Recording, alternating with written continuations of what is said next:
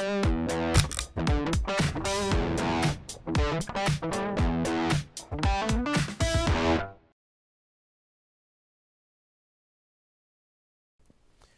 normal operation, the current returning to the power source through the GFCI is equal to the current leaving the power source. If we know this, we now can use CTs. And Brian, we had Denzel, I think is what his name was. Denzel, yeah. Denzel, that he was in University of Southern California, Yep. and he did all those experiments, and we didn't talk about it, but there was, in that graph, there was one spot in there, I think it was in there, that talked about the GFCI protection range, and I think it was between 4 to 6 milliamperes. So he did all these studies to find out, and then we determined what it has to do with weight and the mass in there. He was the first person to actually make a GFCI. His mistake was he never patented it. So then everybody else took off and did that. He's like the guy that did VisiCal, the original spreadsheet on computers. He was up in Massachusetts. He never protected that concept. So therefore he got no money. I'm thinking, what a bunch of idiots. Patent it. Do what you got to do. Take it. And if you don't want the money, give the money away. But at least you got an option here. So the guy in Southern California, he made it the first GFCI. And if anybody wants information, we have that. So, okay, that's how it started. So let's get back to work here. All right, so let's take a look at it. So now current leaves the power supply. It all comes back to the power supply. It leaves the power supply.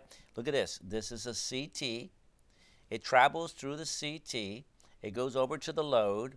If the electron would have returned only back here to the CT, and now the neutral comes right through the CT, Mario, if the current going through the CT is going out and goes through the CT, the electromagnetic fields of those conductors, they don't cancel because we can't because magnetic fields can't cross each other, but we can take this value of the CT that it would take the polarity, left-hand rule on electric current flow theory, field, the left-hand rule coming back the other direction, they would have not, the polarities would have been equal, so therefore there's no magnetic field to the CTCs, and it's like everything's cool. But if electrons leave, and some of it returns to the neutral, most of it does, but there is a little bit of trick of electrons come back to the Earth, the GFCI is supposed to trip between, okay, if it's less than 4 amps, it's not. If it's less than 4 milliamperes, which is 1,000 of an amp, it's not going to trip. If it's more than 6 milliamperes, it is required to trip. Some people say, well, between the 4 to 6 milliamperes, well, it's no man's land. I'd rather just simply say this. A GFCI is going to trip at 5 milliamperes, plus or minus 1. That's where it's going to trip. So if we look at this example here, this is 6 tenths, hundredths, thousands. So that's where we get into those decimals. We covered that in math. If this is 6 thousandths of an ampere, that means that the electrons are traveling through here. Not all of them are returning back. This CT now is picking up the imbalance of the field between the two. It takes it over to a computer, and the computer says, hey, this is more than 6 milliamperes. Now it goes in as a computer. This is a smart device, and then it goes in there and it says, open up that, or the latch, if it happens to be a circuit breaker, open up that circuit. Anything else I want to say there? That's all I'm going to say right now. You guys okay?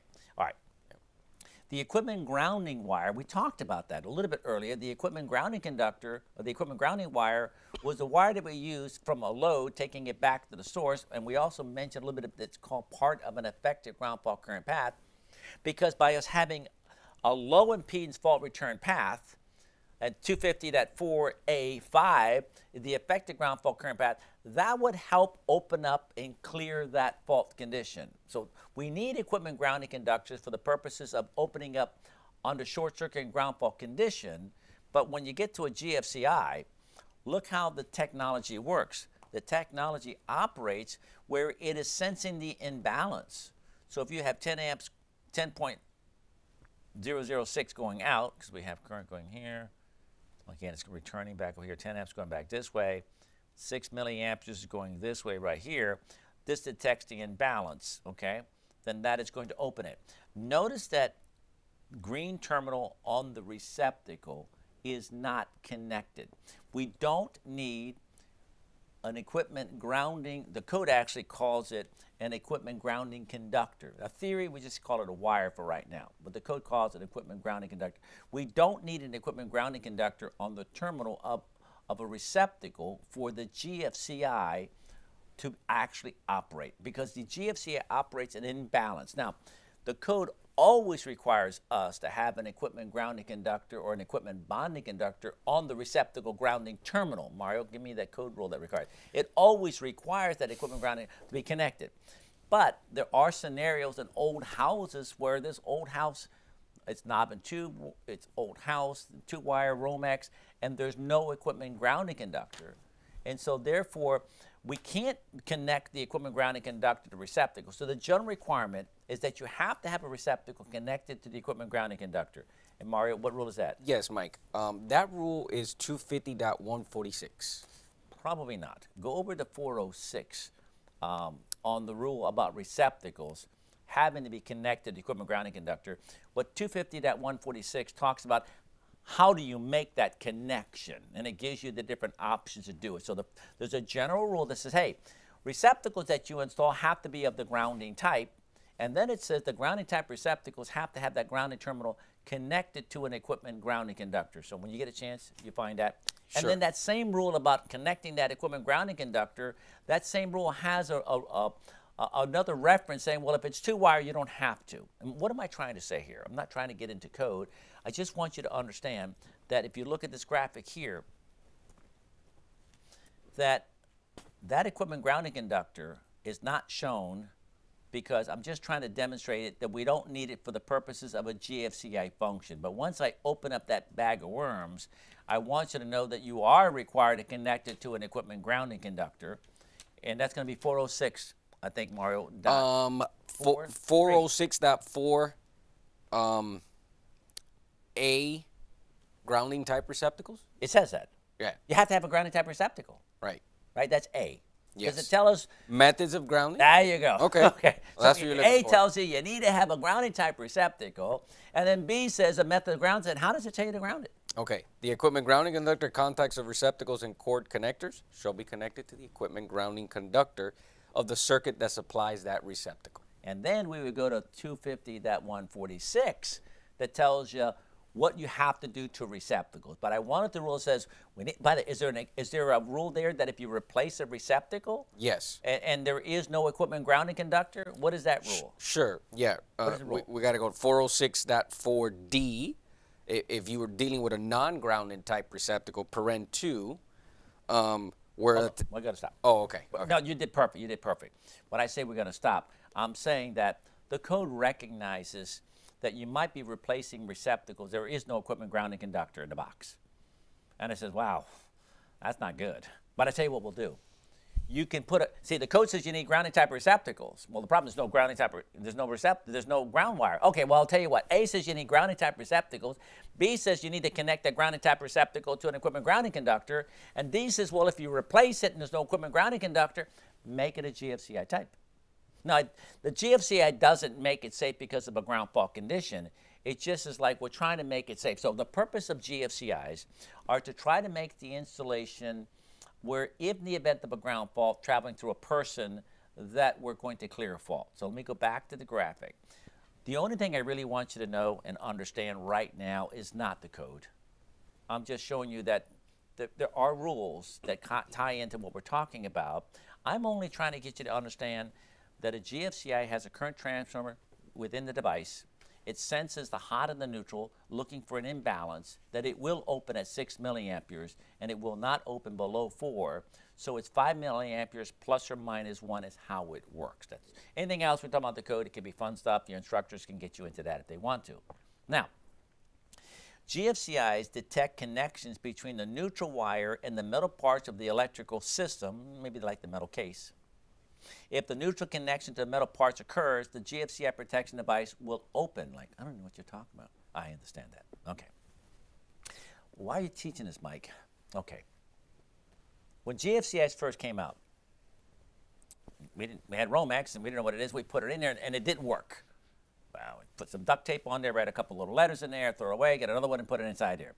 What I didn't realize was that when you put a receptacle in a box, and you have your equipment grounding conductor, and that bare wire, let's say Romex, makes contact and touches the phase wire, well, obviously it's going to trip the breaker because it's a fault, right? It's a ground fault. But if it touched the neutral wire, there's something internal to the GFCI circuit breaker as well as the GFCI receptacle to look for a neutral to ground connection of that equipment grounding conductor. Without getting in too much detail, that here is your solid state GFCI protection. Here's your hot, here's your neutral. There's another CT that is looking for this neutral wire touching this case. Watch what happens.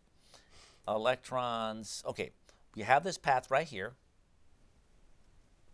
Now, this CT is a transformer that actually is inducing electromagnetic field in this conductor. So now the primary is the CT, the wire is the conductor, and if you have a closed loop, it will then induce a current. And then the GFCI will see that current traveling through this, even though there's no load that actually is being, this load is actually open. I don't need you to get into detail. Maybe your instructors can explain that a little bit better, take some time. Maybe you can even do some experiments. The important point is that there is a technology, and Tom, if I'm wrong about this on the GFCIs, you correct me. There is a technology in GFCI protection devices to look for the neutral to ground connection. And I think OSHA, if I remember right, I think OSHA has some kind of requirement that the GFCI protection for OSHA job sites, that there has to be this neutral to ground detection on the job site. Tom, are you familiar with that at all? I'm familiar with it. Yeah. I can't quote the number. And we're not going to get involved because, see, OSHA is looking for the neutral ground connection, but there are devices that don't provide neutral ground connection. We saw those adapters and some other things in there. I'm sure they don't have a neutral ground protection in those adapters. So that's all I'm saying. You put a GFCI, it might trip. Well, maybe it tripped because it was a short circuit. Maybe it might trip because it was a ground fault, which is a neutral to the equipment enclosure. Let's hold that concept there, and let's move on. Now, we got to be careful that you don't think that a GFCI is actually going to protect you for a couple reasons. If you touch the hot wire and the neutral wire at the same time, and if you understand how GFCIs operate, they operate on imbalance principles. Well, if you touch a hot and a neutral here, let's say you had 1,000 ohms of resistance, which is hard to read here, but if you had 1,000 ohms of resistance and you had 120 amperes, well, 120 divided by 1,000 is 0.12, and if we convert 0.12 to thousands of an amperes, it's going to be 120 milliamperes.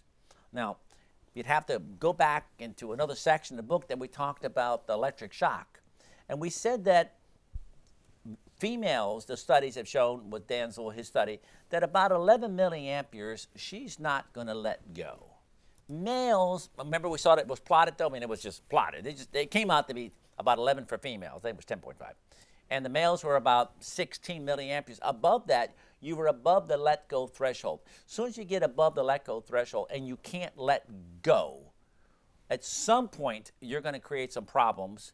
You're going to get hotter, and you're going to be getting sweating, and then you're going to be, with the sweating, the conductivity in your hand, let's say you're holding on to something, maybe you're not getting killed and instantly, but then slowly, once it gets through the skin, that's where there is a big problem. Because the skin is an insulator. The skin provides a certain amount of protection, probably enough protection for maybe like 30 volts. You know, but once you get past that, now you have voltage going in the body. Now it has nerves. It has muscle fibers, it has the conductivity of the blood, and then all it takes, a little bit go to the heart, and now you go into ventricular fibrillation, and now the heart starts to quiver, okay? So now looking at this graphic again, 100,000 ohm person, 120 volts, we did this calculation before, 120 milliamperes. If we went back over to the table, 120 milliamperes was way past the point that you're going to be able to survive that, because you're going to go into the ventricular fibrillation and then game's over. So look at the graphic again. GFCI is not going to open because it is not an imbalance. Also, do we have anything about failures? Here we go. Yep. Hazards of GFCIs, it's electronic. anything that electronic is prone to failure. Well, actually, we talked about this before, where we talked about end of life. And Brian, I think you were talking about dielectric and a capacitor. I never thought about it. Well, why would it short out? Well, it shorts out because Gets used up. Dielectric and like surge, Worn everything has end of life. Yep. Well, electronics have a much shorter end of life than, let's say, a mechanical breaker is going to have, because it's electronics. We haven't got there yet. We're going to get into surge protection devices. So now GFCIs are computers, and they're little tiny things inside. And Tom, we found out that the insides of GFCI breakers, I think you said it was rated for 5,000 amps available fault current. I think that's what it was. Right, the insides, the electronics, back on that little short circuit current table. Okay, well, circuit breakers could be close to the service. There could be faults. Things could take place that would be an innocuous fault, but the fact is it was more than 5,000 amperes. Transients, we'll be talking about transient voltages and events that could take place because of transients. So there's a lot of reasons. Also, studies have shown they've revised the standard of GFCIs in my career, I think 3 times, as they realize, ooh, you know what? Ooh, these guys are putting receptacles outside. Never thought about that. And they're putting covers on that. Never thought about that. And it's raining outside, or there's a sprinkler spraying it. And somehow water is getting inside the cover, and because there's something attached, or it's just getting inside there, there's moisture in there. So then the inside of the receptacles were having failures. And so there was issues associated. And then in Florida, there was we have a lot of lightning that creates, we're going to talk about this, transients. And so now they were wiping out the electronics of GFCIs. And when you wipe out the electronics, generally, the device still works. So now you have it working, but there's no GFCI protection. So I don't want you to feel that if something is GFCI protected, that it is safe. Number one, we don't know if it's properly wired, because it can be improperly wired and it's not going to be sensed. We don't know if the electronics have failed. So the code tells us, Mario, find out where the code tells us that GFCI protection devices, Mario, find out where it tells us that, the GFCI protection devices are required to be readily accessible. I just got a text, I just got something on YouTube comment. This is a bunch of baloney. Why does the code require to be readily accessible? And he went on and on and on. He says nobody presses the test button, because the whole purpose of having the GFCI readily accessible, meaning the actual test button, is so that you can test it monthly, because the instructions say that you have to test it monthly to make sure that it hasn't failed.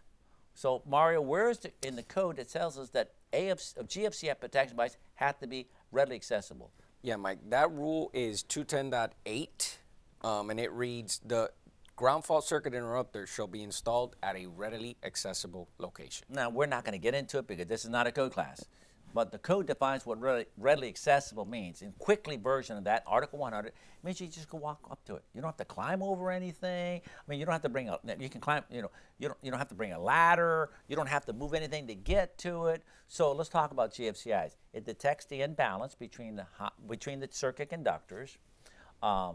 They have a failure rate associated with them, and we could touch 2 wires of a GFCI, and it might not trip at all because we are simply part of that circuit. The GFCI test button. Now, when I worked as an electrician, GFCIs had just come out, and I remember seeing GFCIs, and I would press the test button, and it didn't work. I just thought, bad test button. I did not know what that means is that the electronics have failed inside that particular GFCI. That's why we have to test it monthly. If I use something and if it's convenient, readily accessible, and there's a GFCI test and reset button, I will press it and test it. I would not have done that in the past, but now that I understand more why it's important. So let's look at the test button. By the way, I don't think we say that in my book, and we might need to say this in there, and Tom, you'll verify that the only way that you can test a GFCI is to press the test button. Yep. Yeah. And the only way that you can test, when we get into AFCIs, is to press the test button on the device. All these other little things that you can buy to plug into a receptacle, the test button, Those are good. Yeah. But the way UL likes to reference them, and I think the way they're used is indicators, right? So if you have a requirement that says this receptacle needs to be protected by GFCI, if you plug your tester or you plug that indicator into that receptacle and you press the button and it trips the circuit breaker or the upstream GFCI receptacle, then you know it's protected by a GFCI. That's a very convenient way to isolate that. But if it didn't trip that GFCI device and you walk over and you press the test button and you press the reset button and it works fine, then you've tested it by pressing the button. So don't use the indicator as the method to fail or accept that GFCI. All right, so let's look at the test button. All right, here we go. We have line coming in, going through the CT, going out to the load, returning back to the load. As long as it's balanced, we don't have a problem. If I press the test button, no, here, let's look at the test button. We have a hot wire going through the CT, going up to the test button. Let's just make it white. Let's say it's a neutral with a resistor. And then we go back along here on the outside of the CT. Let me just kind of zoom in here. Oops. Okay.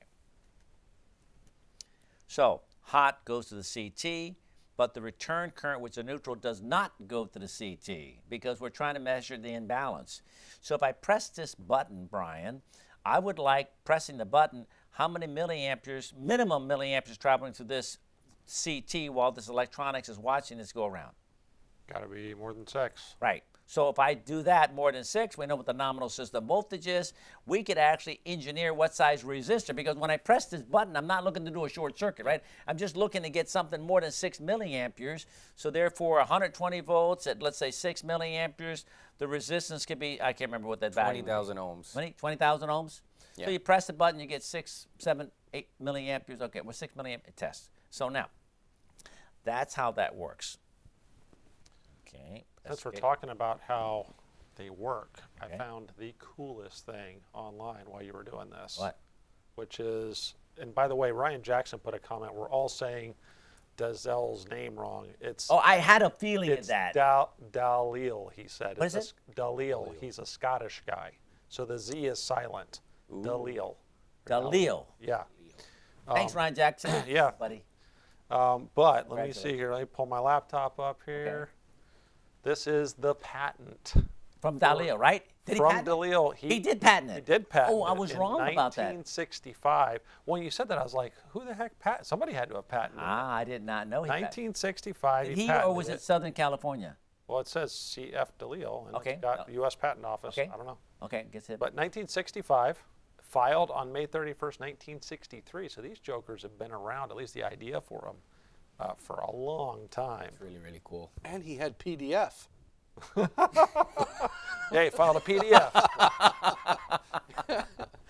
All right, thanks. That's perfect. Did Ryan give you that information? No, I found that. Ryan jumped on the stream a little while ago, and I happened to find that while I was looking. Okay, how do we know but the name was wrong? Was that Ryan? Ryan, no, Ryan said the name was wrong, yeah. Okay, good. All right, let's look at the test button here, okay?